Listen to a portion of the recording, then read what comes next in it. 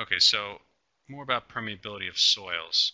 So for clay soils, you have fewer air voids and less capability to transfer water, so therefore they have lower permeability.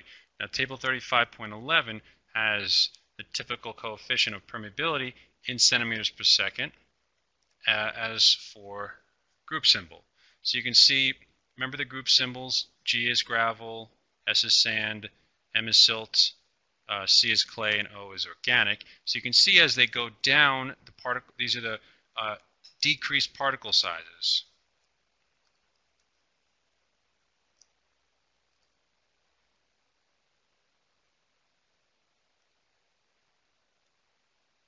So as you're going down, the smaller the particle sizes, the lower the permeability. So note that the number goes up, but also the exponent times 10 to the negative goes up as well. So don't get confused by that, because they're very small numbers. You're not transmitting much water through the soil. Okay, whereas the gravel has larger voids and the higher capability to transfer water. So therefore, it's got the higher permeability. And you can see the well-graded gravel transfers the highest because you have the most well-graded, fairly clean. You have the most air voids, the most connected air voids.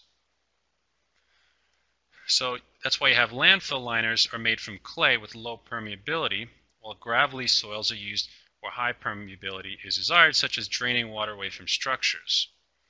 So impermeability implies constant voids in the soil sample and not just the presence of voids in the soil. So all permeable soils will have relatively large void ratios, but not all soils with large void ratios will be permeable.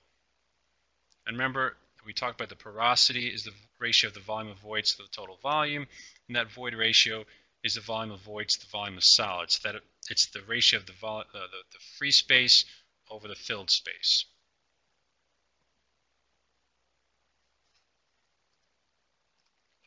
Okay, so let's talk about different types of tests to measure permeability of soils. So we have most common lab methods are what's called the falling head and the constant head test, and it's only broken out based on the type of soil. So for coarse-grained soil, you have the constant head test, and for fine-grained soils, clay and silts, you have the falling head test, and that's for your less permeable soils. So the constant head test measures the volume of water V,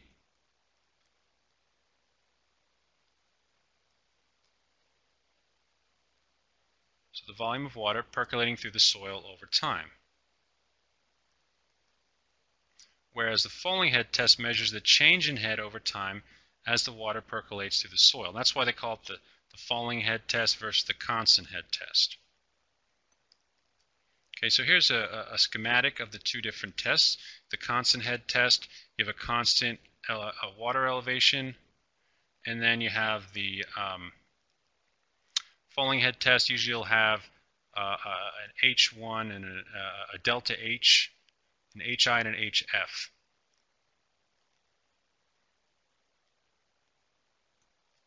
Okay, so here's the two equations. You have here for a constant head test, you have the volume. So that's the volume of water.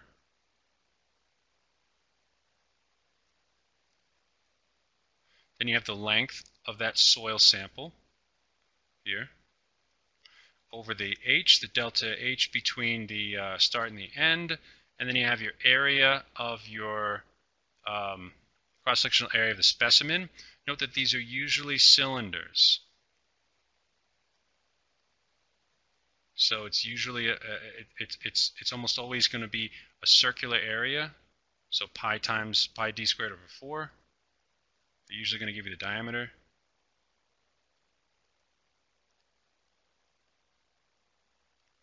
And then you have time. It's the time that the duration of the water collection. Now the time is often decided first, and the corresponding volume is measured afterwards. So that's for your constant head. For the falling head test, you have two different areas, and you have an initial head and a final head. Okay? So essentially this would be your HI, and then at some point after, when the test is done, you have your final head.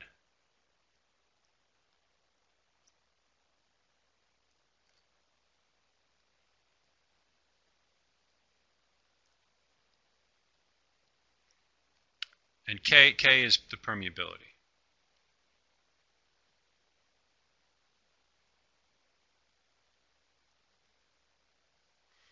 Okay, so A prime is your cross-sectional area of the specimen. Sorry, no, that's the standpipe. This is your standpipe.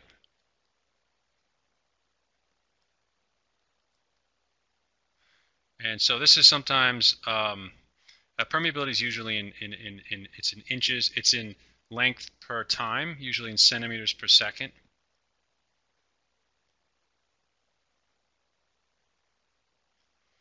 So you have your initial head, your final head, length of the specimen still, time to duration of the water collection. Sometimes they'll give you an initial time and a final time. Area of the specimen, same thing, it's going to be cylindrical. And then A prime is your standpipe. It's usually a smaller diameter. Now sometimes this is referred to as little a and capital A, or H1 and H0, H0, or as opposed to initial head and final head.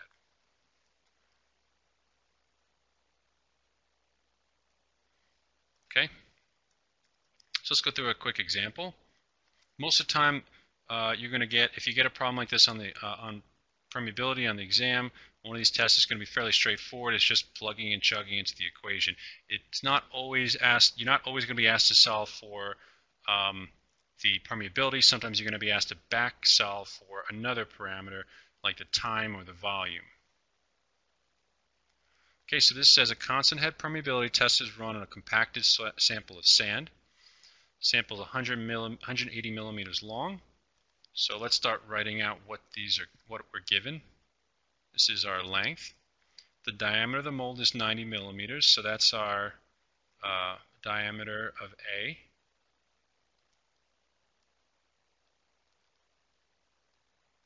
Use that in quotes.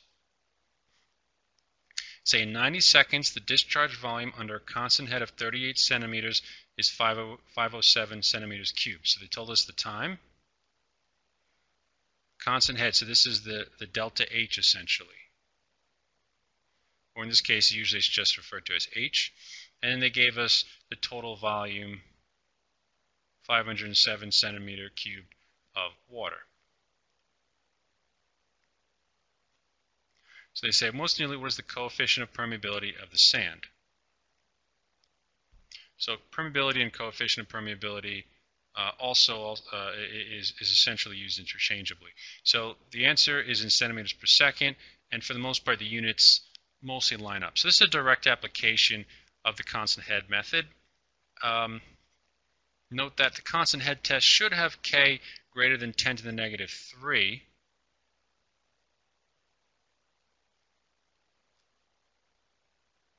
Centimeters per second, but that's not always going to be the case. So I would still just go through. So ideally, you could just cross off C and D, but I would still go through the problem, even if you can cross off all three. Okay, so let's go through this. They gave us the diameter, 90 millimeters. In this case, we're converting 90 millimeters to centimeters, so that we all have the same units of centimeters. So we say pi times the diameter squared over 4 using centimeters. So we get the area of our sample is 63.6 centimeters squared. And then we go from there to solve the equation. Coefficient of permeability is just the volume times the length over HAT. Volume was given 507 cubic centimeters. Don't have to change the units. Length was given as 18 centimeters. So length was given as 180 millimeters. So once again, we got to convert that to centimeters to be consistent. And then the height was given as 38 centimeters. Area we calculated, and the time was 90 seconds. So if you work out the units, it comes out to centimeters per second. If you solve, you get 0.042 centimeters per second. So the answer would be A. And going back, the reason why we can say that I said you can't automatically cross them off, but it is usually the case that constant head permeability test is only run on sands that have permeability greater than 10 to the negative 3 centimeters per second. So the hunch is that that these two are going to be your only options. These would be on the order of fine grained, and therefore you would be using the falling head permeability test. Note that the centimeters per second is a very common unit for permeability. They could ask you for millimeters per second or even inches per second, but they're not as common.